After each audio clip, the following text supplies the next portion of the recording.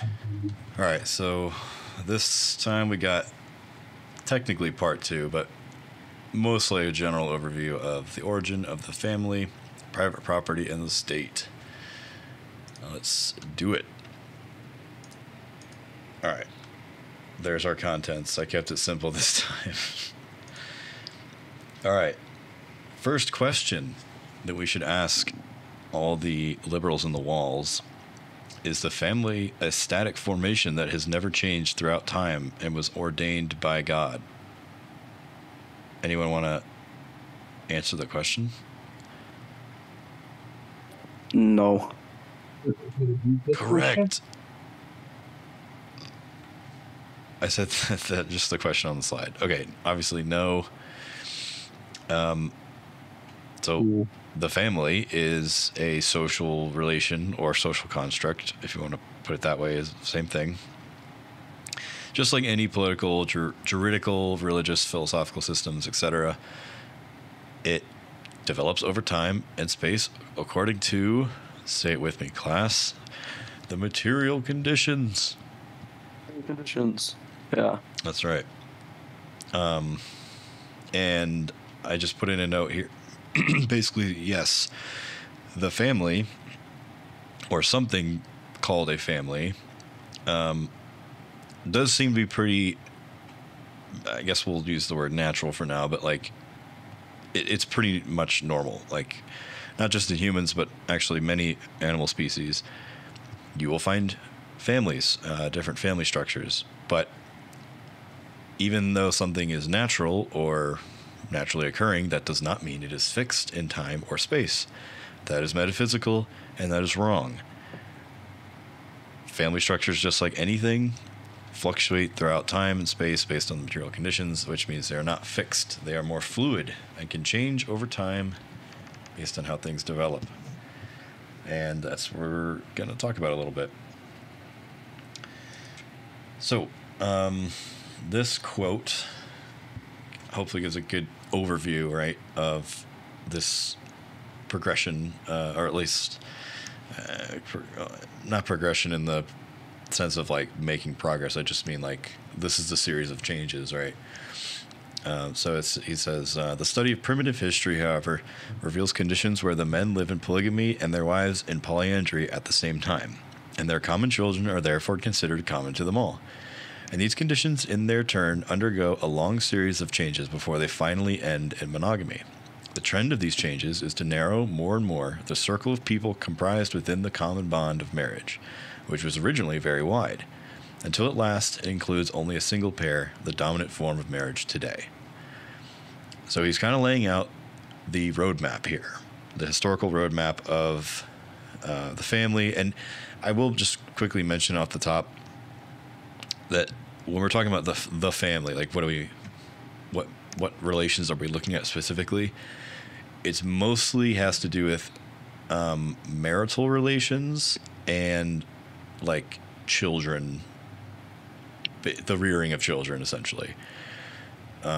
That's mostly what he talks about in this text. Of like, wasn't he at some point like somewhat criticized though, because I recall hearing there are some historical inaccuracies in his analysis. Oh yeah, which I mean it's a given. Well, yeah, you missed my preface slightly. So yeah, I was saying in the beginning that. Oh, sorry. Yeah, I just joined. Yeah. Yep. I already mentioned that some things in here are wrong and have been updated in the body of literature in anthropology at large. Sorry. But more specifically, I did a little digging. So it does seem like there is unfortunately, like the mainstream of anthropological research, from what I can gather, is unfortunately been rather co-opted by either postmodernist thinking or neoliberal thinking. I'd say so. So, like I said, I'm not an anthropologist.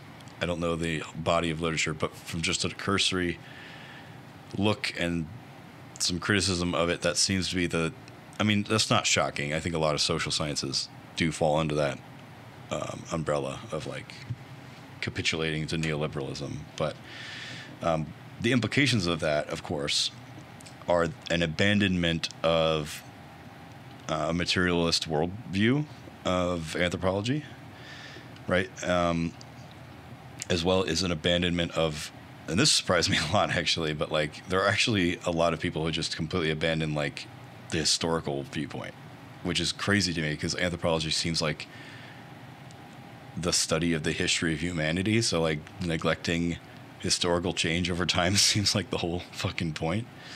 I don't know. That's bizarre to me, but apparently that is what neoliberalism does to a motherfucker. So yeah, that's something that we will focus on, and just looking at basically like what did Engels and Morgan contribute that is valuable. I tried to just gloss over some of the stuff that isn't valuable or just not worth our time.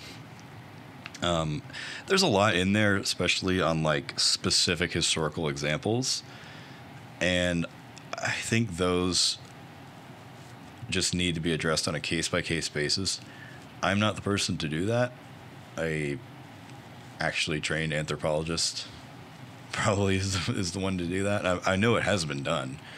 In the end, at the end of the PowerPoint, I do have a few recommended additional readings, just for like a couple of them,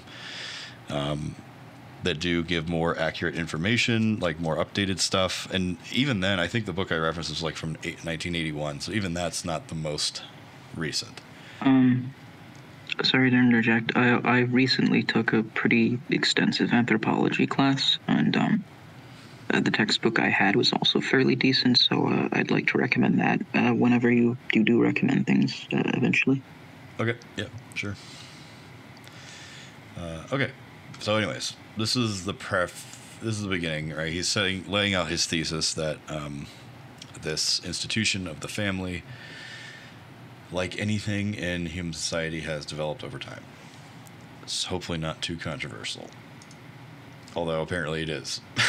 Apparently, according to the some mainstream viewpoints, which I find surprising, but anyways. Okay, so he lays out a few different types of family structures, and I don't think we should, at least the way I was reading it, is like, I don't think this is necessarily an exhaustive list of all the different type of family structures that have existed. I mean, that seems way too broad sweeping. Of course, Engels was basing most of this work on the book by Lewis Morgan called Ancient Society, which was mostly based off of his studies of a couple different American Indian tribes. So the sample size is not super broad. Although in the book, again, Engels does look at like Greek, Rome, and like Germanic societies as well, for examples. So, I mean, there's more than one source here, but again, the body of data that he's drawing upon is limited. So I'll just put that out there. This is not exhaustive, but there's at least a few different types of families that have been demonstrated, either by deduction or by direct observation. So the first one, and the oldest mode of the family that he lays out, is the consanguine family, and I think that literally just means in Latin like same blood or something. And that's pretty much what it sounds like. So the marriage groups are like the pool of people that marry each other, and a lot of times it would have been group marriage, or like it may not have had a formal marriage in the sense. But anyways, the groups would have been just purely based on generations, and this would have been in the context of like small tribes or bands and clans and so forth long ago. So basically when it says different generations, that basically means that like all of the adults would be like hooking up, and they'd be all polyamorous with each other essentially, and then all of their children, it's like the next generation, would all do the same thing. But that didn't preclude things like incest from happening, or so whether it be like cousins or siblings.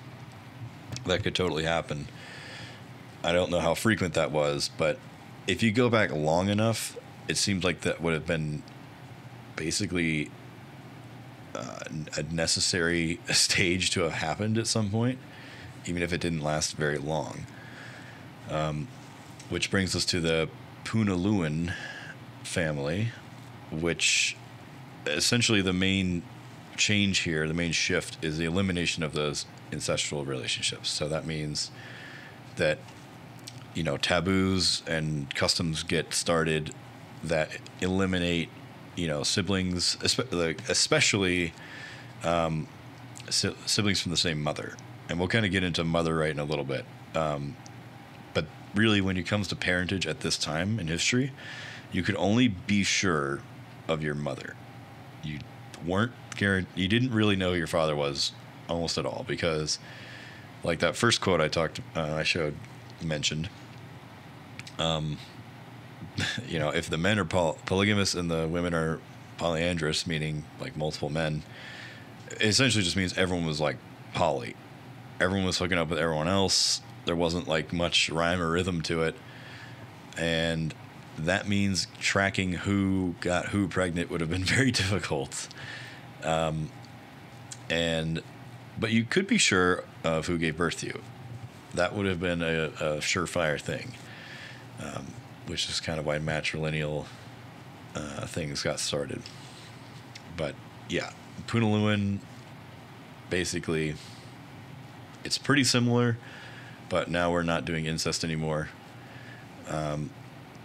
Although we talked about this last week just a little bit, but it is kind of funny that, you know, Engels writes about this as like, oh, they eliminated incest, isn't that great? But it's like, I'm pretty sure like Charles Darwin married his first cousin, and he was a contemporary with Engels, so it's like clearly something stuck around. That's kind of an interesting thing. Incest is kind of subjective over cultures. I mean, obviously, in the West, we think having, you know, your cousin as your wife is really bad, and there's a lot of evidence that it is. But if you do look throughout all cultures, one of the few like commonalities is that they all actually have an incest taboo. Like incest, especially among siblings, is very, very looked down upon in all cultures. However, what is defined as family is different depending on the culture.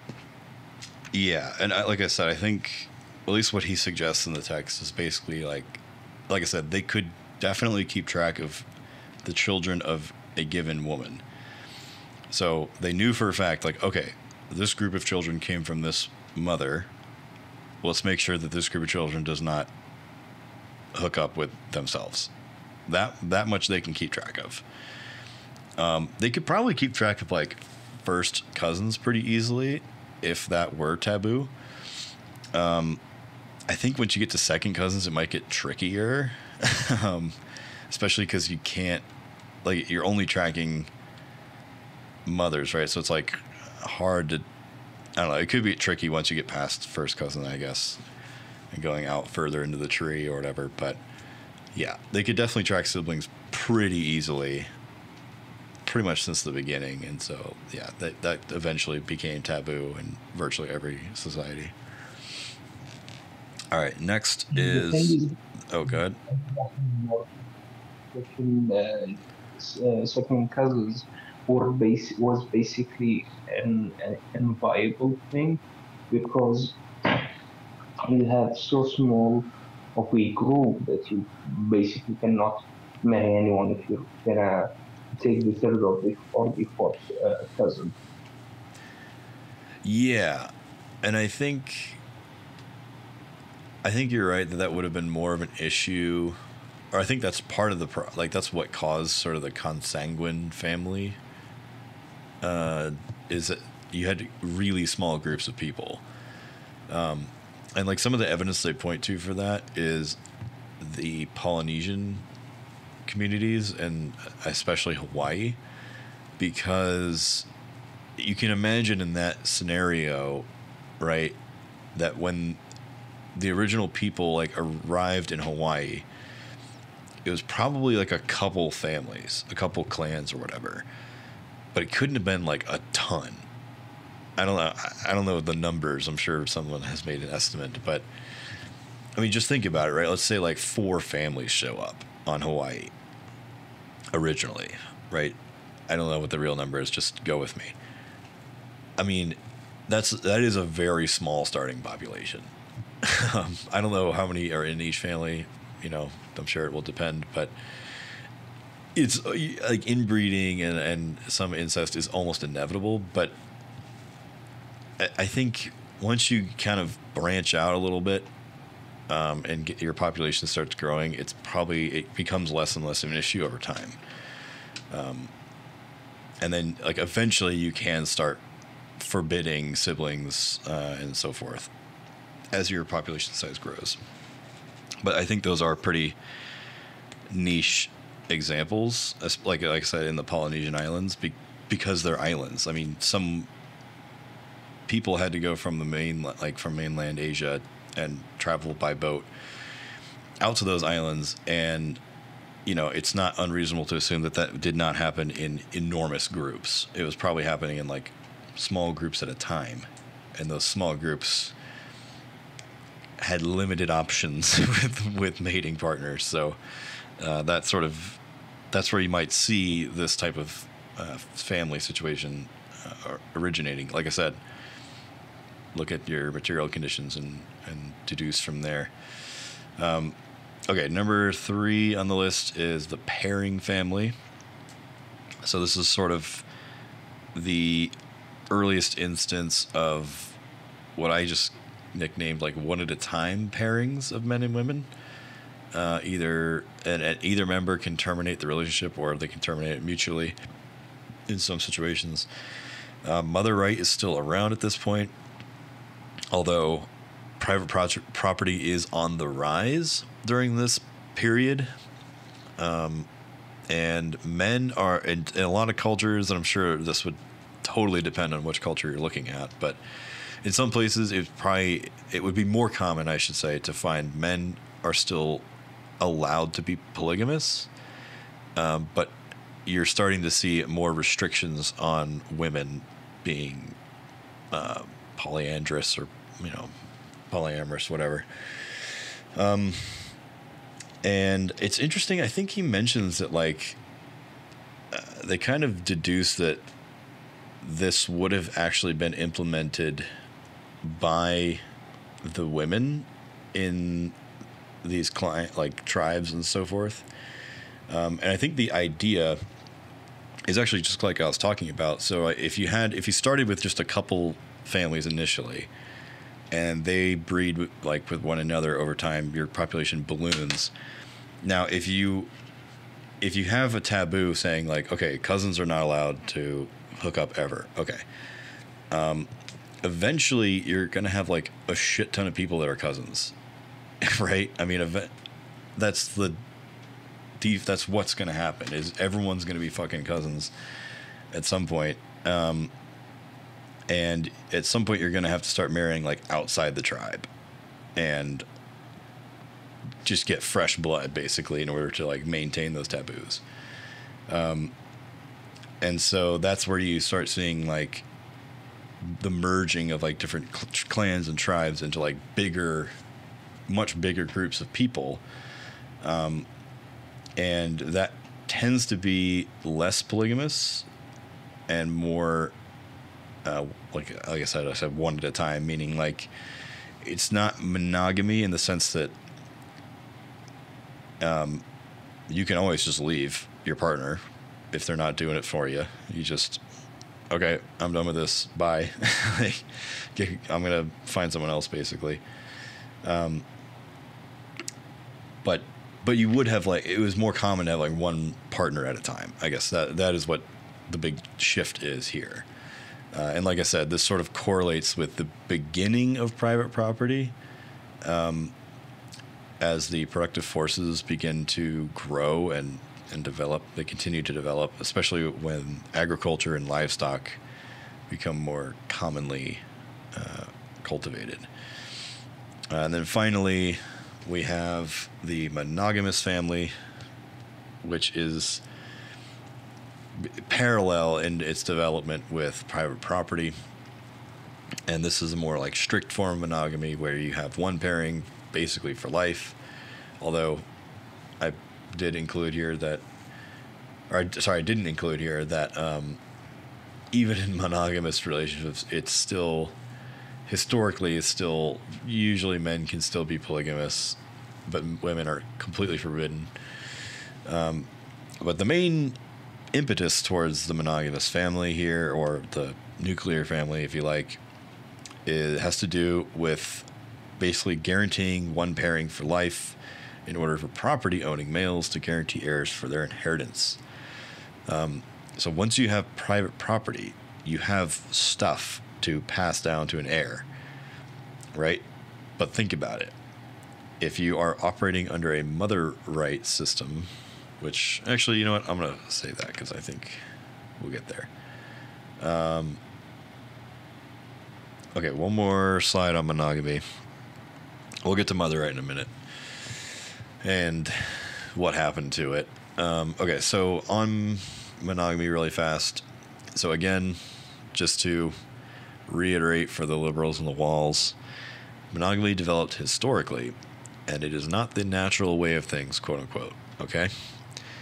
Let's just make sure everyone's on the same page there. And like most things, it's a social relation, social construct. It doesn't have to be that way. It just developed that way as a consequence of the property relations that developed alongside of it. Okay? So let me read this quote. All right, it says, lately it has become fashionable to deny the existence of this initial stage in human sexual life. Humanity must be spared the shame. It is pointed out that all direct proof of such stage is lacking, and particular appeal is made to evidence from the rest of the animal world. For even among animals, according to the numerous facts collected by random French dude, complete promiscuity in sexual intercourse marks a low stage of development. But the only conclusion I can draw from all of these facts, so far as man and his primitive conditions of life are concerned, is that they prove nothing whatever. So, if you ever see an individual claiming that the social behavior of lobsters is an indication of how humans should behave, maybe you say, I don't care, that doesn't prove anything. Because they're fucking lobsters. And or spit in their face. Yeah, maybe share some lobster with them. Preferably pre-chewed lobster. What if they talk about rats instead? Ooh. You know what? We can make an exception for rats. Rats are upstanding No, comrades. I'm just kidding. You chew a rat's head off and then you spit it on them. Like a real man. Yeah, that'll show them.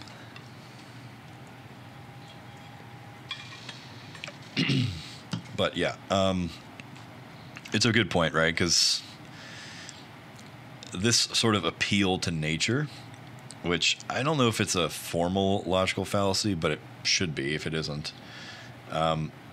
Look, just because some creature in the natural world does something, some social behavior or antisocial behavior, whatever, does not mean humans either ought to be doing that, should be doing that, or like are, you know, biologically must do this thing. This is a total fucking fallacy, right? I think the example he brings up is actually let me where is it? Do you know that there is creatures that shit and eat from the same hole? Do you really want to be doing that? This is nature. Wait, what? I didn't hear the first part of that. What was that? Do you know that there's creatures that eat and shit from the same hole? Oh, okay, yeah.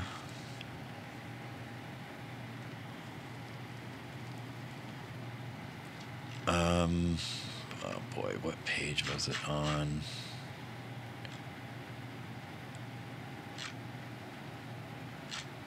Hold on.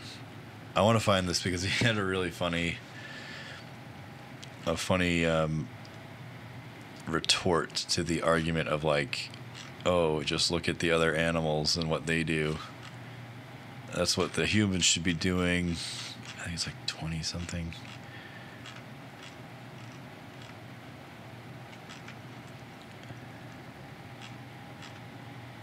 Come on, where is it?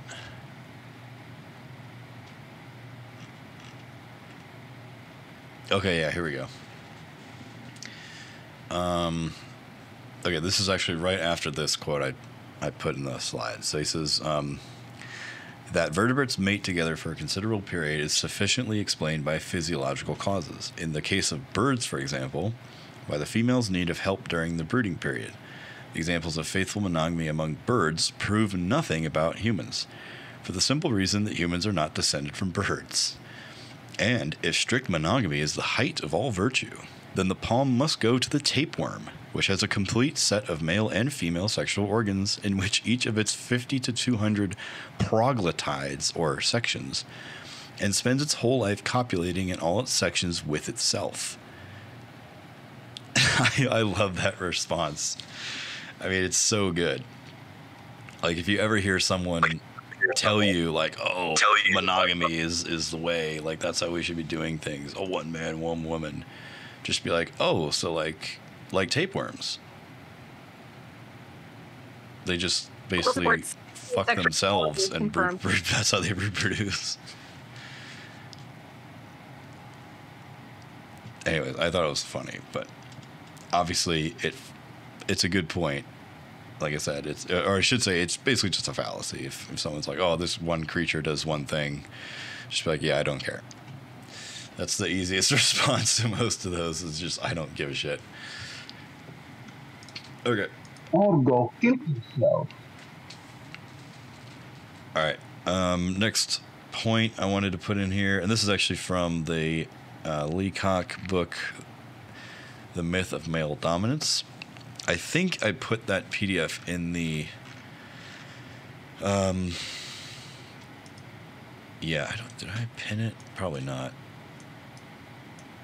I can pin it in a minute, but it's actually, just scroll up a little bit in the chat, and you'll see the Eleanor Burke Leacock Myths of Male Dominance PDF for anyone to check it out. It is one of the recommended readings, but she had a good note in here that I just wanted to kind of bring up here. Again, I think it's good to distinguish from, like, let's be honest, mostly liberal framing. So she says that she prefers autonomy to equality, for equality connotes rights and opportunities specific to class society. It confuses similarity with equity. Strictly speaking, who can be or wants to be equal to anyone else? That makes sense. And then furthermore, she says, in the case of foraging societies, the control women exercise over their own lives and activities is widely, if not fully, accepted as ethnographic fact.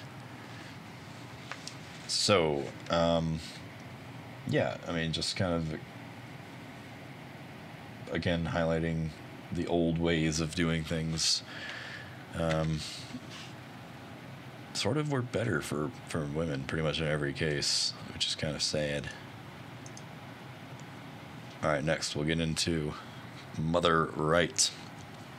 So the first thing, and actually the funny that I actually grabbed this right from the text, even Engels brings this up, is that it's kind of a misnomer, because mother right is not a legal term, so right isn't the right word for it, I guess you could say.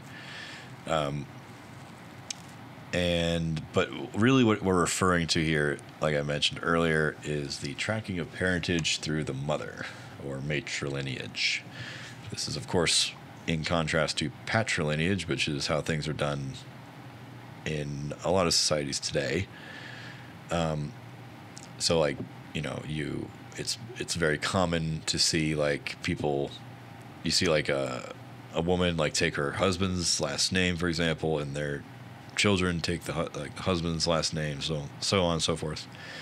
So that would be patrilineage. So matrilineage would be the opposite, where, I mean, last names or not, you're basically tracking your lineage through your mother, because, like I said, back in the day, when you didn't have the means of keeping track of who your parents were,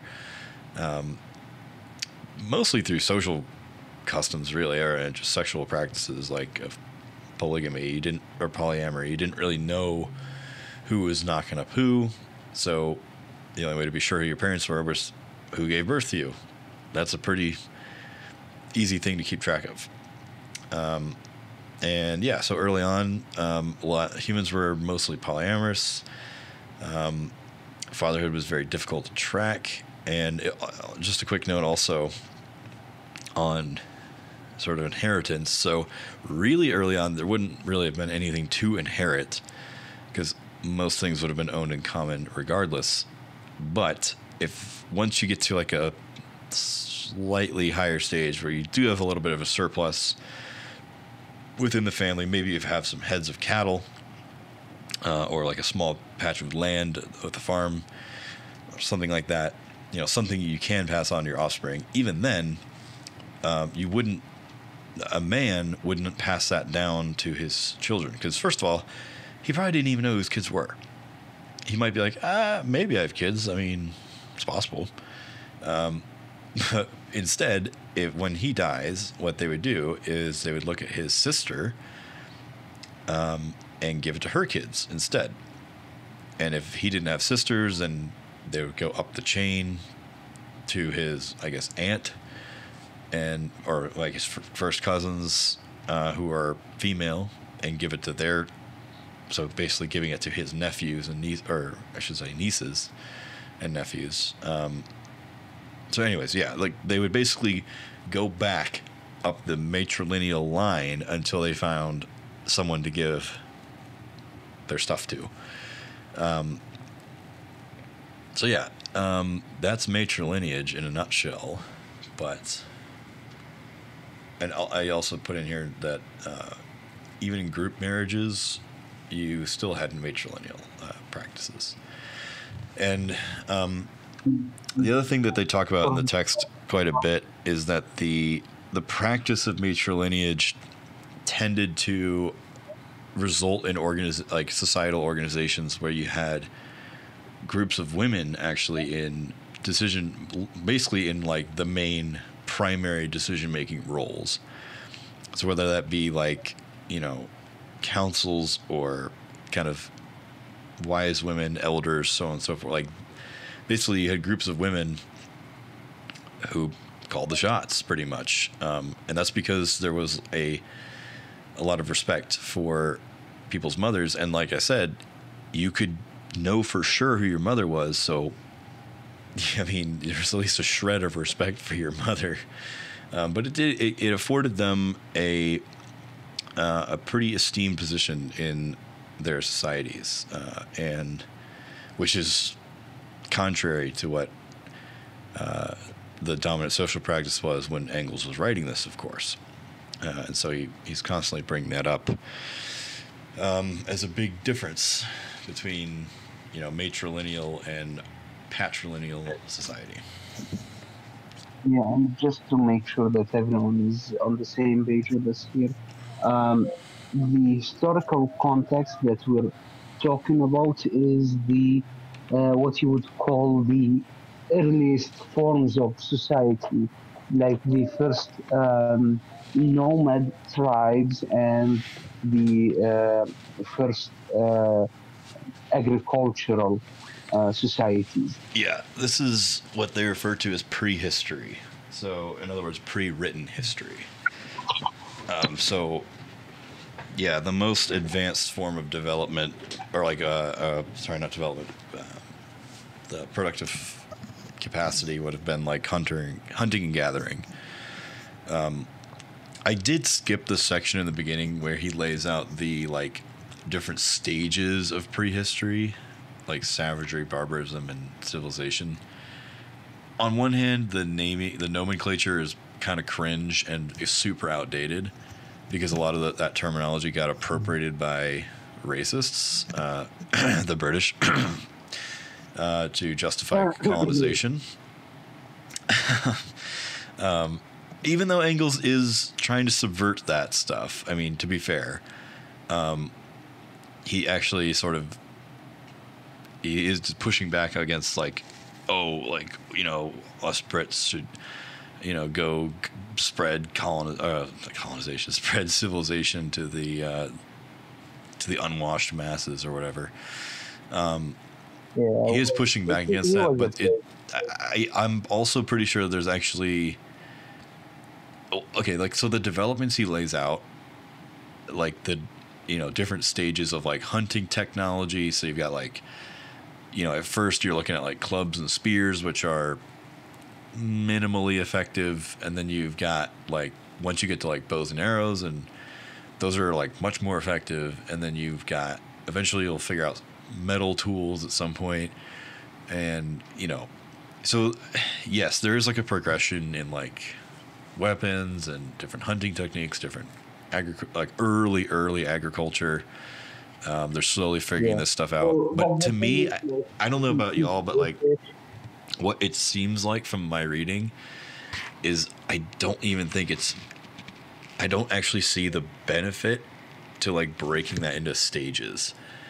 You know what I mean? Because it seems like a more fluid development, and I don't know how you could universalize. I don't know if that's a word, but or universalize.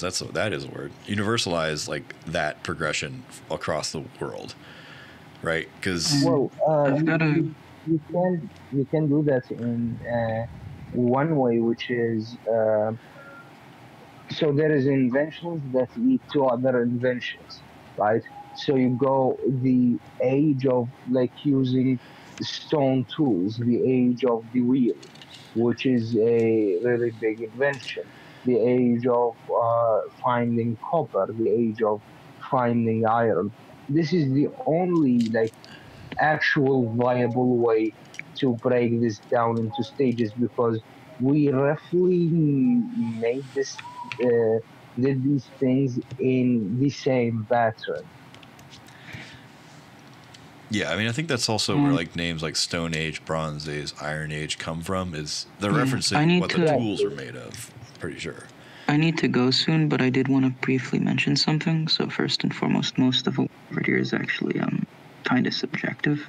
Like the mother, right? Not all cultures, of course, have that. But an even bigger thing is the claim that humans were largely polyamorous at any stage in prehistory. We don't know that.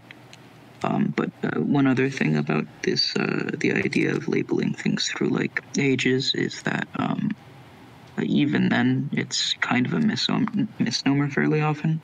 For example, Native Americans around the Great Lakes at one point were like the best metal workers in the world because of natural copper deposits. And if you look at other cultures, such as the Mayans, they had a very sophisticated society despite technically being in the Stone Age. So even then, it's very negligible to see these sort of ages as a sign of progression. But I have to go. Have a good one, everyone. All right. Yep. Take care. Yep. No, I generally agree with that. If there's one thing that we can take away from historical materialism, it's that development is insanely uneven based on geography and a whole bunch of factors. Climate. I mean, maybe that falls under the umbrella of geography, I guess, but there's a lot of factors that go into like material conditions. It is, yes, ultimately it is a material conditions thing, right? Because, I mean, imagine you're in a region where there aren't easily accessible metal deposits. Like, those people would probably never even fucking heard of metal. They're like, what are you talking about? Like, stone is as good as it gets. Like, I mean, It just depends. It totally depends on where you are, and not just when you are, but like where you are and when you are there. Because if you're in the wrong place at the wrong time, like you don't have the right technology, you could be I'm basically saying you could be in the right place with the wrong technology. Yes, exactly. And so on and so forth. So there's a lot of reasons why those stages of development are, to me, don't seem super useful. I mean, it's interesting. Like we can still learn from like what's it called? Oh, I'm getting feedback from someone. I can't tell who it is, but there's. Oh, okay. You can pipe in just 1 second. So I was just gonna say, Yes, uneven geographical development, but also like very uneven technological development. I guess I'll just leave it there.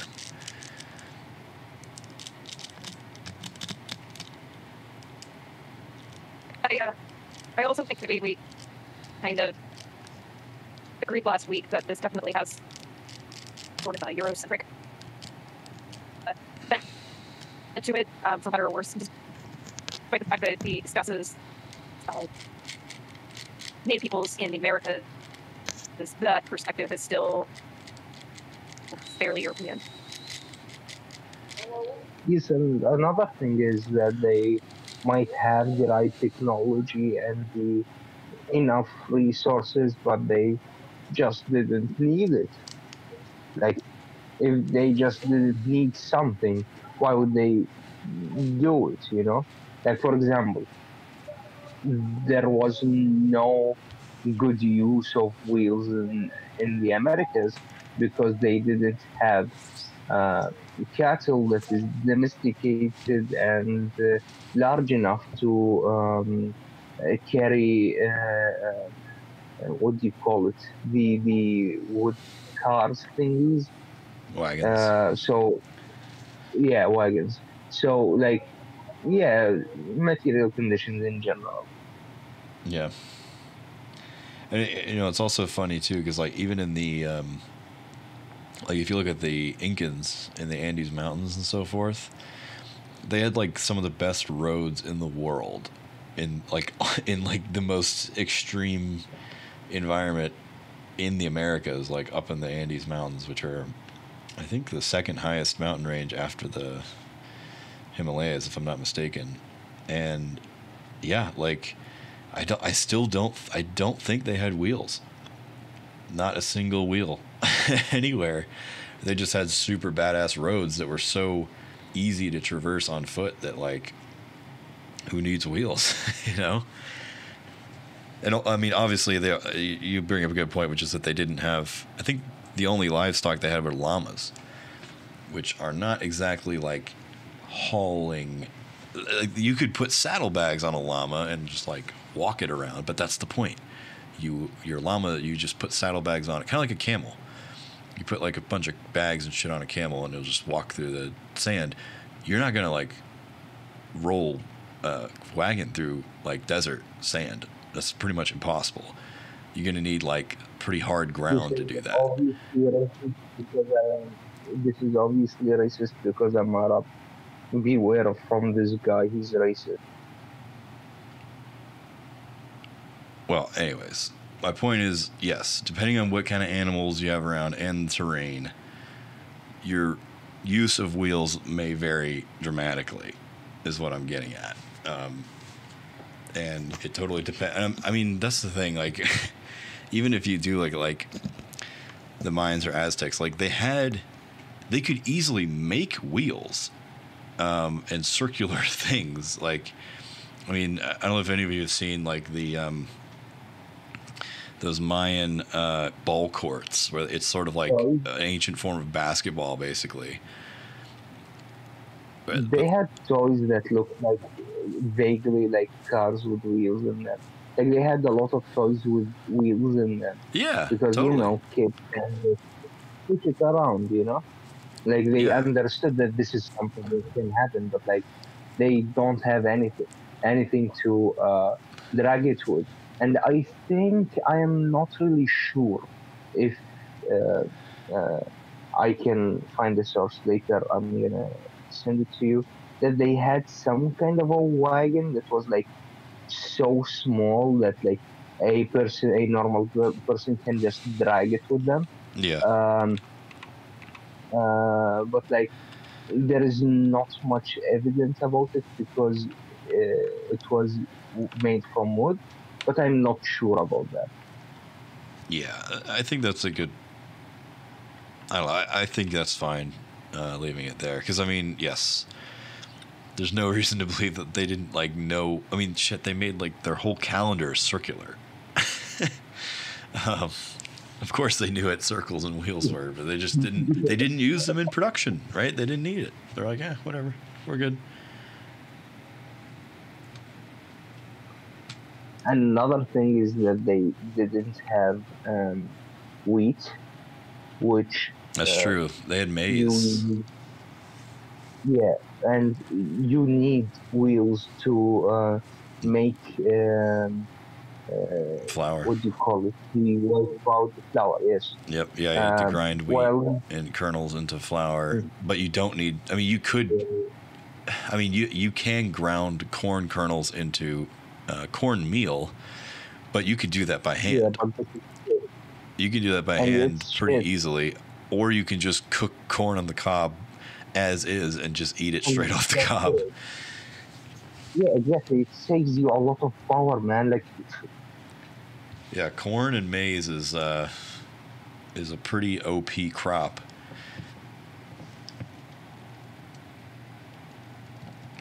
All right, they could also eat popcorn.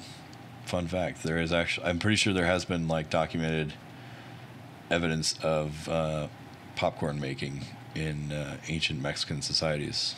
Very cool. we need to stop Mayan worshipping, ancient societies worshipping soon. Why is that? We have a whole book. I need to go to work soon. Oh, okay. All right, we'll get on with it. All right. Well, you might be thinking that with all this mother right around in ancient societies and so forth, what happened to it? Why is it no longer around? It's incredibly uncommon these days. Well, Engels proposes that private property is the problem. Typical communists blaming everything on private property. But that is how it be. So, he says, according to the division of labor within the family at that time, it was the man's part to obtain food and the instruments of labor necessary for the purpose. I think I left that unfinished quote. All right, well, I think it's purpose of survival or something like that. Anyways, therefore, according to the social custom of the time, the man was also the owner of the new sources of subsistence, the cattle, and later the new instruments of labor, the slaves. So, right, we're starting to get into the earliest forms of class society, aka, which obviously coincides with the emergence of private property. But according to the custom of the same society, his children could not inherit from him. Mother right therefore had to be overthrown, and overthrown it was. So now we see the problem here with mother right. Like I said, if you are a guy and you own some cattle or slaves or farmland or whatever, and you want to pass it on to a child to inherit it from you, you were shit out of luck because you didn't know who the mother, you couldn't really be sure who the mother of your children were or who your children were at all. So it got passed down to your sister's children or cousin's children or whatever. So basically, as private property emerged and there was a need, basically a social, there was a lacking social relation of like, oh, we need to pass this down to our offspring.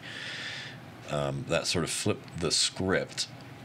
And that's where well, I should also mention that as men began accumulating more private property, especially in the forms of, you might say, the means of production, right, or the means of subsistence, they began to hold more considerable sway over, the whatever group they're in. In fact, let me see. Do I have this? Oh boy, I think it's. I don't know if I'm going to be able to find this quote in the.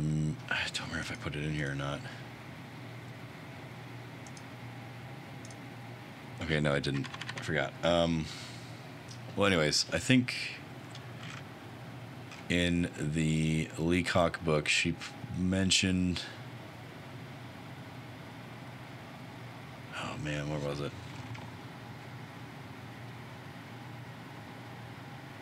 Wait, I'm so close to it. Hold on. Decision making in forging society.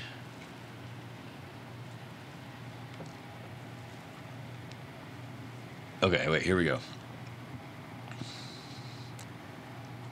Okay, this is from Leacock's book. This is on the same time. So it says, it is not generally recognized, however, that the direct relation between production and consumption was intimately connected with the dispersal of authority.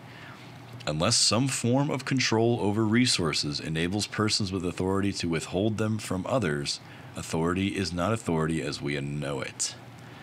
So think about it. If you're the one in control of the resources and how they get distributed to people, you can wield authority over them. Right? That is literally the basis of private property. Is I'm withholding this thing or this stuff from everyone else, and they have to give me something in return for that stuff or for the use of that stuff. That is the fundamental. I mean, you know, the shorthand of like private property is fundamentally theft is kind of true. You are withholding something from someone else and making them do something for you in return to access it. That, you know, that's basically what private property is at its most basic form. And this is where you can exercise an authority over someone, control over other people, controlling resources that they need to survive. And this is where, when this develops, this sort of private property develops, that gives men the ability to wield that authority over others, especially the women in their lives. And they can be like, hey, like, I'm going to need you to like only marry me and have only my children from now on because I need someone to pass my shit on to. In return, I'll give you what you need to survive. I mean, it's a pretty raw deal, but what other choice is there?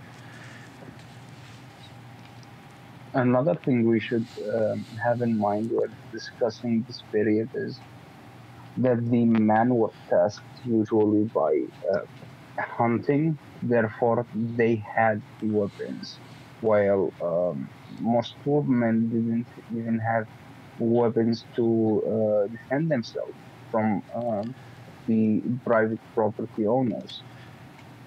You take your parallels with the current society. I'm saying nothing.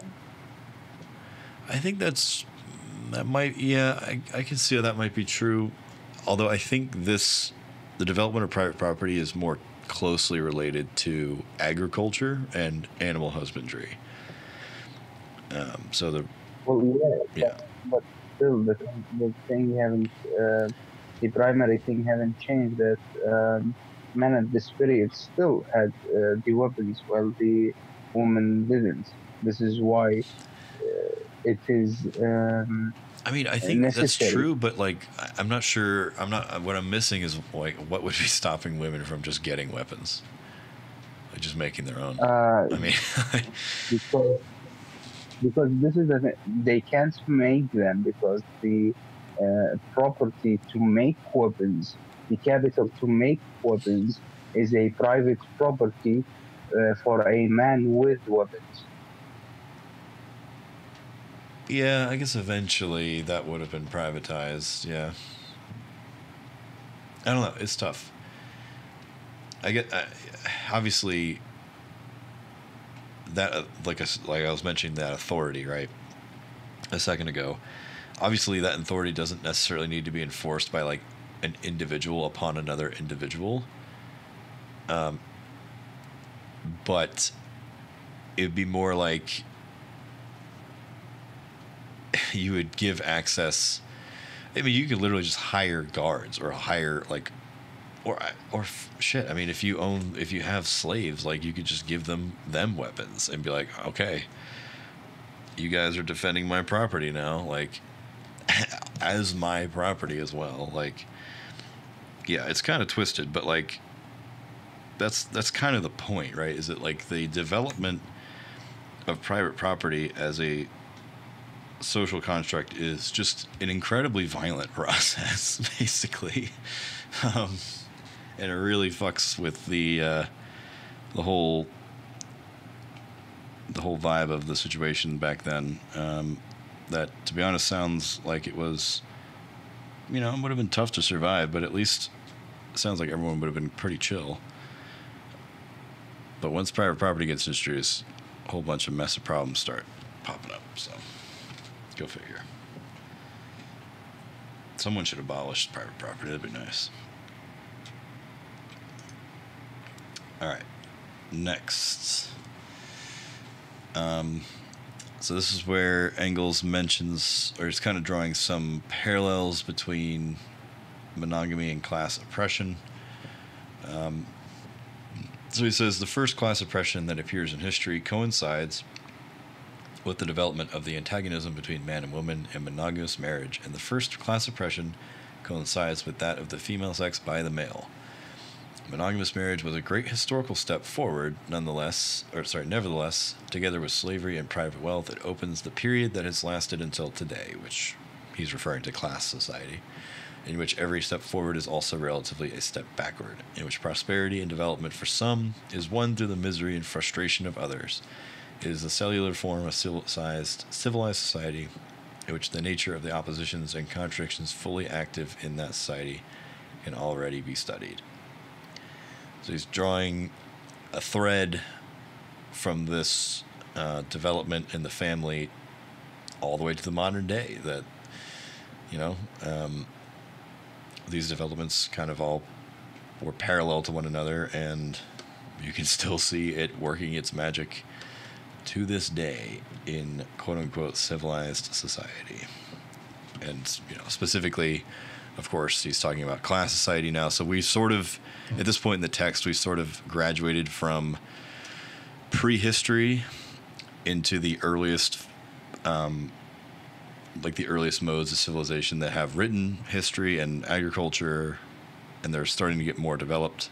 But that's also when class society begins to develop as a result, right? Because now, think about it, right? So prehistory, humans had virtually no surplus, or a very, very small surplus, maybe enough to feed like the elders who are too old to contribute and their children. You get in, the adults have enough of a surplus to feed their offspring, obviously, but and they're old and sick and infirmed, but beyond that, no, you didn't really have any surplus, right? You were basically living hand to mouth. You would have to constantly hunt, gather, or cultivate in order to feed everybody. But once you start getting agriculture and animal husbandry more established, you greatly increase the number of resources you can collect on a yearly basis. So now you can start getting more of a surplus. What happens to that surplus? Who decides what happens to it? This is what happens. So it happens. It just so happens, basically, in the history of how this all happened, that men tended to be the ones in charge of collecting that surplus and distributing it, and they used that authority to dominate women, essentially, and establish classes, and that also established the first, or the earliest, I guess it wouldn't be, or second earliest, let's say, stage of economy being slavery, because they could start hiring people to fight on their behalf and then go capture other people and be like, all right, you're work for me now, and I own you, and so forth. So yeah, with class society comes a bunch of misery, as he says in this quote. Misery for most and prosperity for a couple of people. So, yeah. I'm guessing this text probably inadvertently spawned, anarcho-primitivist people. Or maybe there's another anarchist anthropology text I'm not aware of that did the same thing, but yeah. That's kind of, it's hard, it's easy to see that argument coming through this text. If you just read it through that lens of oh man, civilization was a mistake. We should all go back to hunting and gathering. But alas, there is an issue. Because now we have the state. And as we learned in the State and Revolution, the state and private property are best buddies throughout history. In fact, they came about pretty much right alongside each other. So Engels says only one thing was wanting, and this is wanting from the perspective of a property owner. An institution which not only secured the newly acquired riches of individuals against the communistic traditions of the Gentile order, so the Gentile order being like the previous, more primitive organization, a prehistorical one, which not only sanctified the private property formerly so little valued, and declared this sanctification to be the highest purpose of all human society, but an institution which set the seal of general social recognition on each new method of acquiring property and thus amassing wealth at continually increasing speed. An institution which perpetuated not only this growing cleavage of society into classes, but also the right of the possessing class to exploit the non-possessing, and the rule of the former over the latter. At the end, this institution came. The state was invented. So this is what the state is for, and this is why it came about. Because the propertied classes, or he calls it the possessing class, they were amassing more and more wealth, and you kind of have this issue with this thing like communism, where if you acquire a shit ton of riches at the expense of everyone around you, they kind of fucking hate your guts. So in order to protect yourself and your wealth, you need bodies of armed people or armed men to defend your stuff and yourself from the non-possessing class, because they're probably going to be pissed at you. And thus, that's the origin of the state. It's pretty straightforward. As soon as you have private property, you need a way of defending it from other people. And so there's your solution. Easy, right? Well, yeah, the state is I think, the easiest concept in this book, because it is a pretty straightforward kind of thing, right? No state, private property, there is a need for state in whatever form it is. Therefore, there will be a state just to protect the private property. I agree. It sounds. I agree with this formulation. I mean, it makes sense to me. However, as I understand it, and I don't have the full details, but as I understand it, there are anarchist theorists that actually disagree with this. I think they suggest that the state sort of has always been around in some form or another. I'm not sure about that. It depends on your definition, because Probably, yeah. Because when you define the state as a tool of class oppression, specifically, it's gonna be way different than when you define it as an institution, a social and or economic institution that upholds oppression. Yeah, you could even make it more broad and just say like social control, right? So even like religious practices or traditions or like taboos, like any of those things can be defined, right, as a state. they're all like methods of social control. It's basically like they're all ways of controlling people's behavior. Even morality, even morality is a way of controlling social behavior, right? By defining which things are the right thing to do and which things are the wrong thing to do, right? Even morality is a social control. But Does that make it a state? I don't know about that. That's where I would fall off hard with that. I would disagree. Yeah, I am not gonna. So social control is needed, but I think a better way to approach morality is a personal morality, in which like everyone gets their own personal codes of morals, no universal that you disagree with. You're gonna be the taboo one that nobody's allowed to talk to, you know? I do. No, I mean, yeah. I guess I won't go any further on the whole anarchist anthropology. I think David Graeber had a book on it. That's the reference I came across, that someone mentioned, like David Graeber's viewpoint on these things is quite different.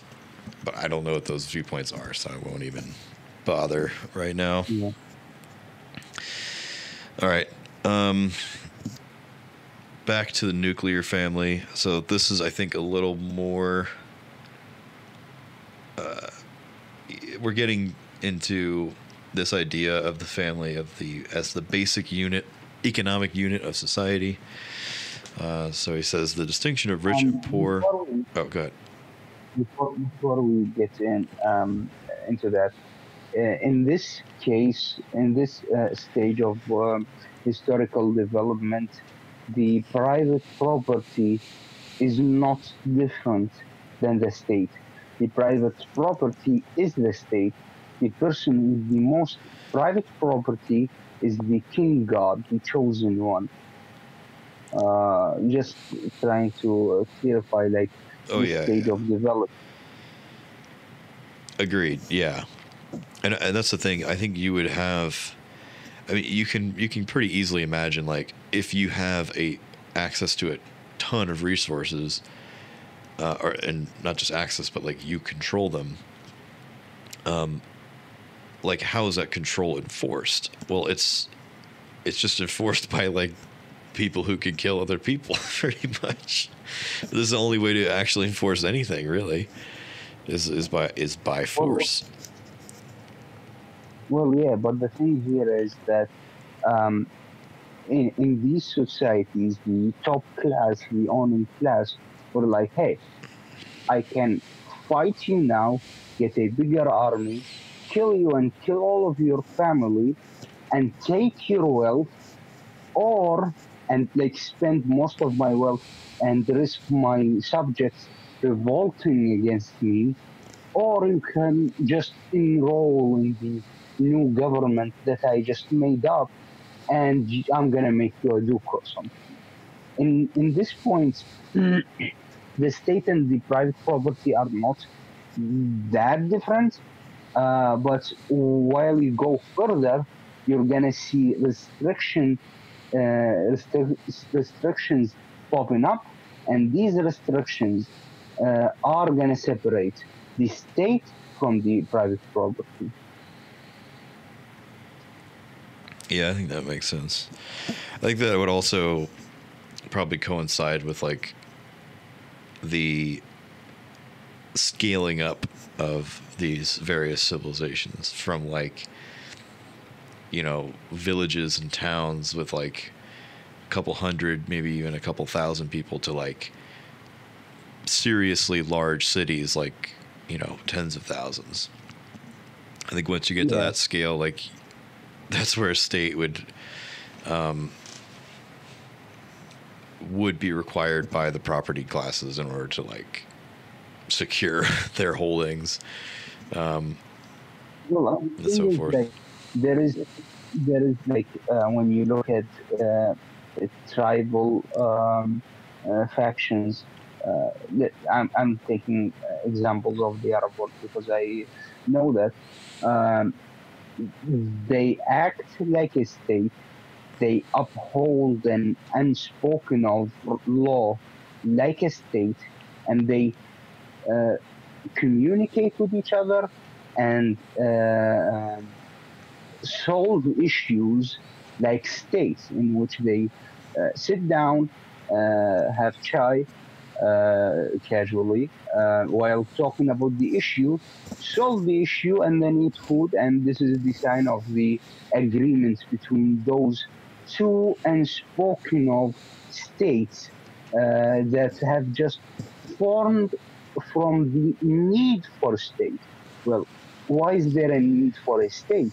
Well, there is a class struggle between the elders of the tribe and the other tribe members, in which the elder tribe members have most of the private property, while the youngers are working for them, and women have absolutely nothing.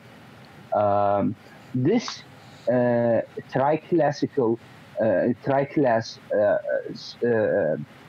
appearance to a tribe would make it a state, even though it is an unspoken of state. So it is kind of an example about it.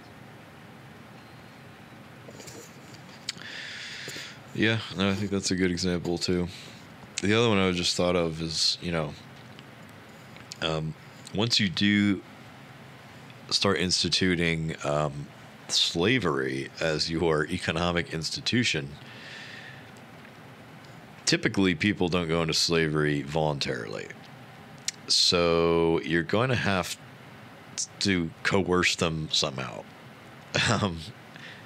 And I'm sure a pretty good way of doing that historically was at the tip of a spear or sword or something like that. Right? I mean, that seems like the obvious way to make people into slaves, is to force them to do it. Yeah.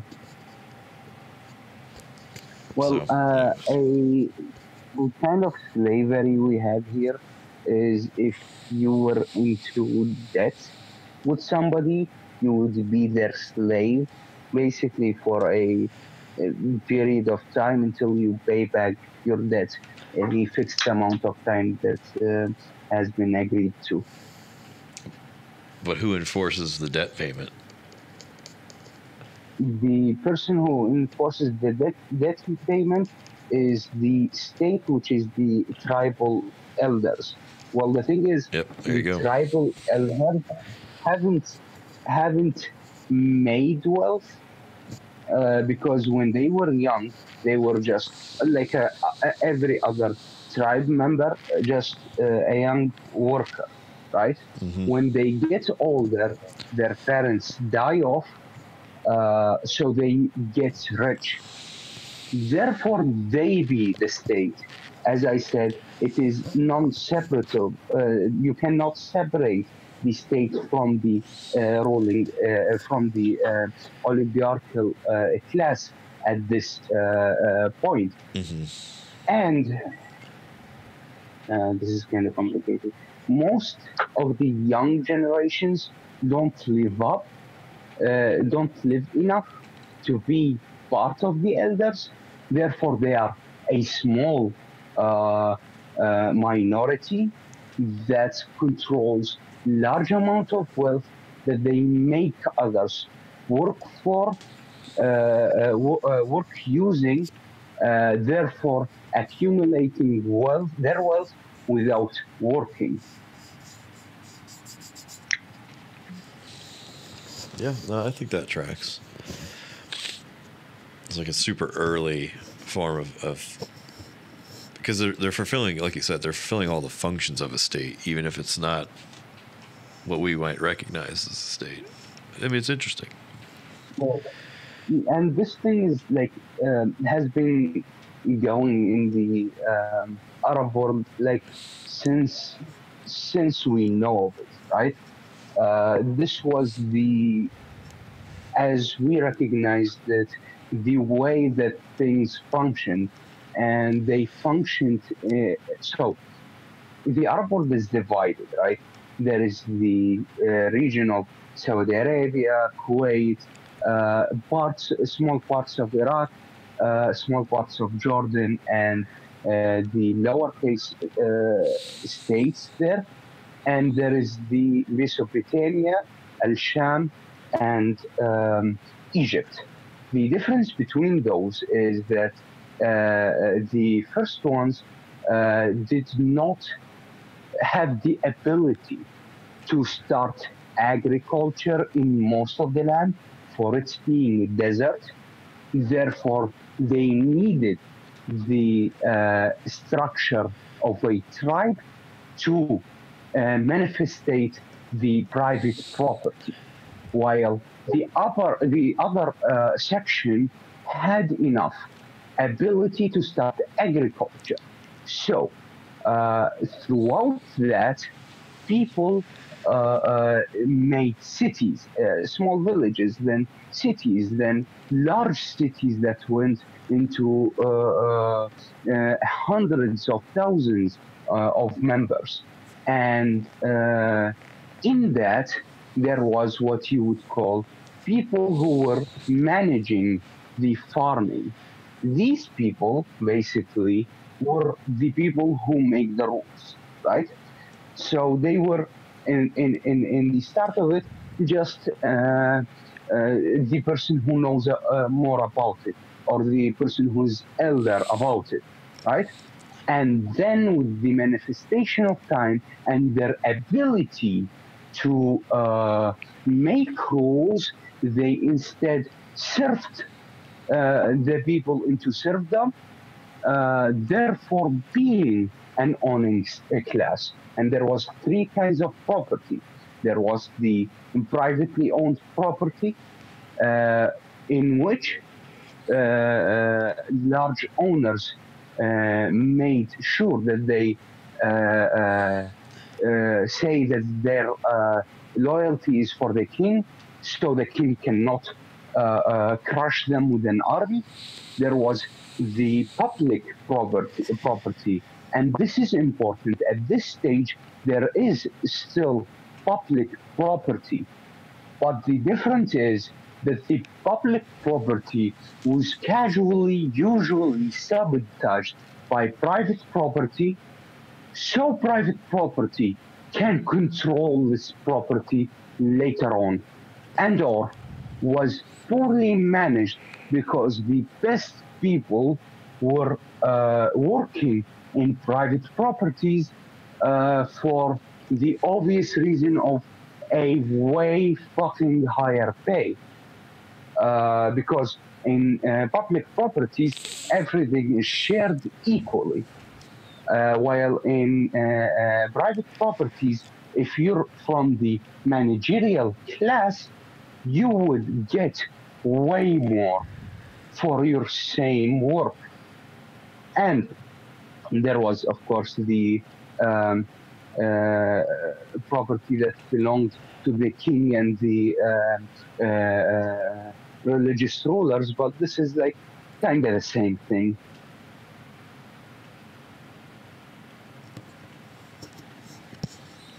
All right. Well, thank you for that example. It's pretty interesting. Also goes to show that, like I mentioned at the beginning of the talk, a lot of the stuff that is presented in this book is not... There are parallels, I think you can find, but everything is going to be a little bit different across the board. Okay, let me read this real quick. I only got 2 more slides. So, the distinction of the rich and poor appears beside that of freeman and slave. With the new division of labor, a new cleavage of society into classes. The inequalities of property among the individual heads of families break up the old communal household communities wherever they had still managed to survive, and with them, the common cultivation of the soil by and for these communities.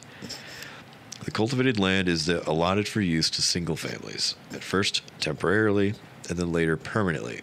The transition to full private property is gradually accomplished, parallel with the transition of the pairing marriage into monogamy. The single family is becoming the economic unit of society. All right, next. This is the end of the book where he's talking about quote-unquote civilization. He says, now for the first time, a class appears, which, without in any way participating in production, captures the direction of production as a whole and economically subjugates the producers. That's a little bit like what Maha just talked about, which makes itself into an indispensable middleman between any two producers and exploits them both, under the pretext that they save the producers the trouble and risk of exchange, extend the sale of their products to distant markets, and are therefore the most useful class of the population. A class of parasites comes into being. Genuine social... I don't even know how to fucking say that. Who, as a reward for their actually very insignificant services, skim all the cream off production at home and abroad, rapidly amass enormous wealth and correspondingly social influence, and for that reason receive under civilization ever higher honors and ever greater control of production, until at last they also bring forth a product of their own, the periodical trade crises. So he's sort of tongue-in-cheek, right? He's talking about capitalism mostly. But it's more like class society in general in some ways, where he's talking about this is all about the ruling class. And obviously that will depend on which time period you're talking about. But, you know, also I love the comment that he says, under the pretext that they save the producers the trouble and risk of exchange. How many times have all of us, I know we get this question in the server all the time, and it fucking drives me up the wall. Actually, I don't know the server as much, actually.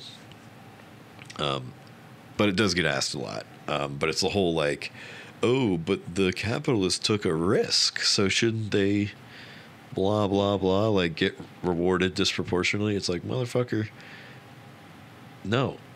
That's not how it works. Again, it's just totally just an excuse for to exploit the producers. Anyways, yeah, civilization, quote unquote, correlates with shitty ruling classes. So there you go.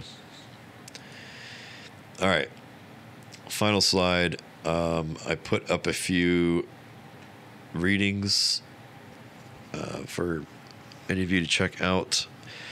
Like I said, I think Myths of Male Dominance is already posted in the chat or the book club thread, so check that out.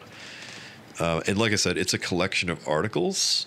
It's not just about Engels, Morgan, and Marx. It's a whole bunch of essays and articles. So you can just look through the chapters and just literally just look for stuff that interested you. So it's a freaking cool book. I really wish I had more time to go through more of it, to be honest, because there's a lot of really interesting stuff in there.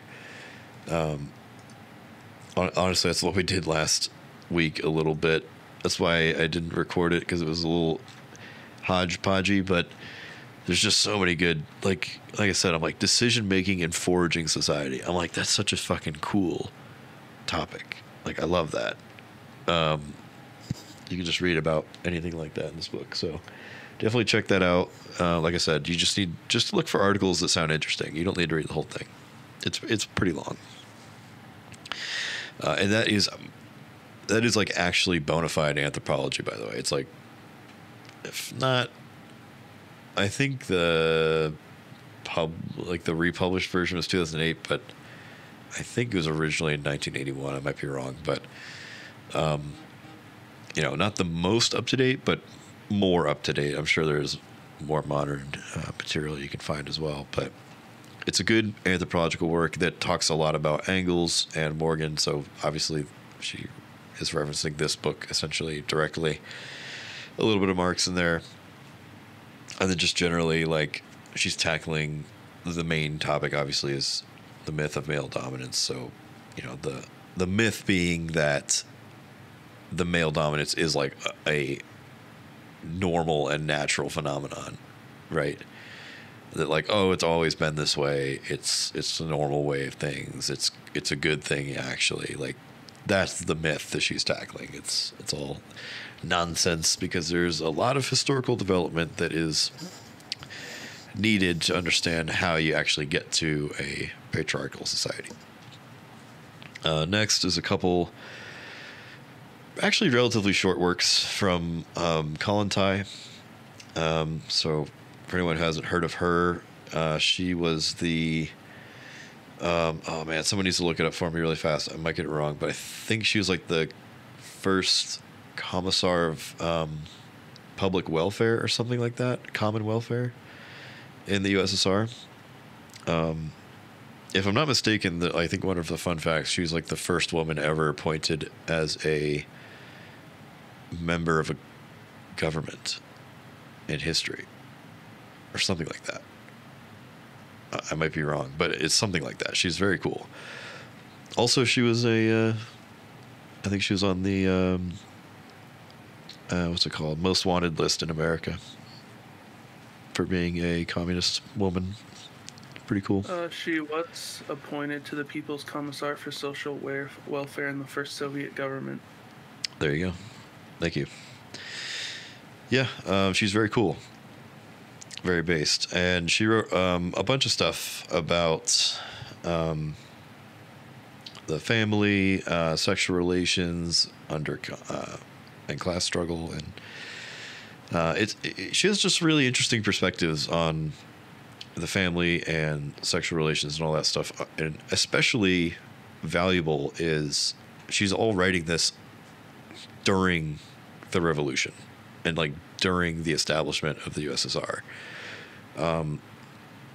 So she's addressing it from the perspective of a nascent socialist state, which I think is fascinating. Because I think, and I know I've seen this question in the server before, but you see questions all the time of like, under socialism, what will blah, blah, blah be like? It's like that type of question, first of all, kind of drives me up the wall sometimes, because what I would much prefer that everyone do is educate yourself in the Marxist method and dialectical materialist way of thinking, and then you can answer those questions yourself, or at least come up with informed opinions about them instead of parroting the opinions of other people. Just put that out there. But anyways, it's also useful to learn from someone like Kollontai, who was actually living in a socialist state and has an informed perspective on these things, right? I mean, don't ask some random person on a server, a Discord server, about what stuff's going to be like under socialism. Like, your mileage is going to vary dramatically, even on our server, which I think is, a pretty freaking good one. It's still, the answers you're going to get are to take them with a grain of salt, because the answer should always be, I don't know. That's the correct answer. But you can also learn from people who actually lived a real, actual lived experience, right? Going back to Mao's on practice, right? Social practice, that's the pathway to knowledge. So, check these out if you are interested in reading more about this in the socialist context or from a socialist perspective specifically. I think it's pretty interesting stuff. I think Kollontai is pretty cool. But yeah, I think that's it for now. Let's see. Oh, and then, I can put that anthropology textbook also in the chat if anyone wants to browse through that. So, yeah. Obviously, feel free to find more sources and post them in the chat if you like. I think that's always a good thing to just share the literature around. I think the more the merrier. Because, I think what we can take away from this reading is not that it's all gospel and 100% accurate. That's insane. Obviously, anthropology and Marxism are both social sciences, and therefore need to develop over time as new evidence arises. And that is what has happened since 1884. So, even Myths of Male Dominance was published 100 damn years after Engels, and yet we're still 41 years removed from that. So think about it. I mean, there's a lot of stuff out there to look at. But again, I think applying the methodology of historical materialism to anthropology does give us very valuable insight, I think. And from what I gather from browsing through Leacock's book and some other sources is that it does seem like the actual evidence of anthropology does seem to come pretty darn close to what Morgan and Engels were arguing for based on their much more limited evidence.